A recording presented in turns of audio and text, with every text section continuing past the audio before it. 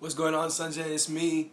Man, you don't understand. I'm trying to make this video for you to wish you a happy birthday, and it's taking me like 8 different takes, you know, because I'm over here. I don't have a cameraman, so I gotta put like the phone against the wall, kind of, or like against this picture of this dog or whatever it is, and like I'm trying to talk to you. It's actually a painting. I'm trying to talk to you.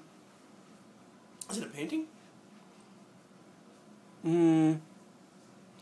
It's on like some kind of weird paper mache shit. It's actually drawn in. It's illustration. It's illustration. Okay.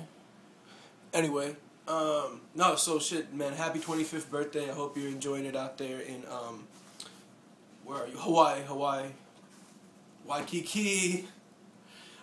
So yeah, just like I miss you so much, and I wish I could be there and celebrate your birthday with you. You know, dude, like, I really appreciate you, and like, you give me so many great memories. You know, I can tell stories about you all day, all night, and people will laugh and they will love it, and all the adventures we've had together. And I mean, it's timeless. It's immortal.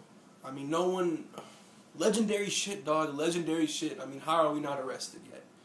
Like, how has no one beat our ass? How have we not been molested by gay men? I mean, I don't know. I don't know after all the crazy shit we do and how much we cat.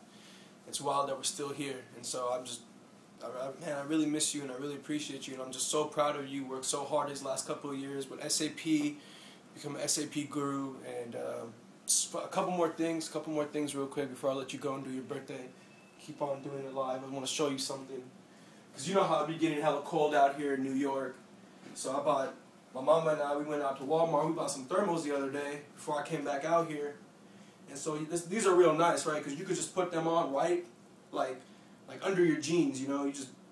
They're on, they fit tight, like real snug. They keep you warm, bro. Like you don't even know it's cold outside. Like before I used to go outside, I'd be like fucking shivering and shit.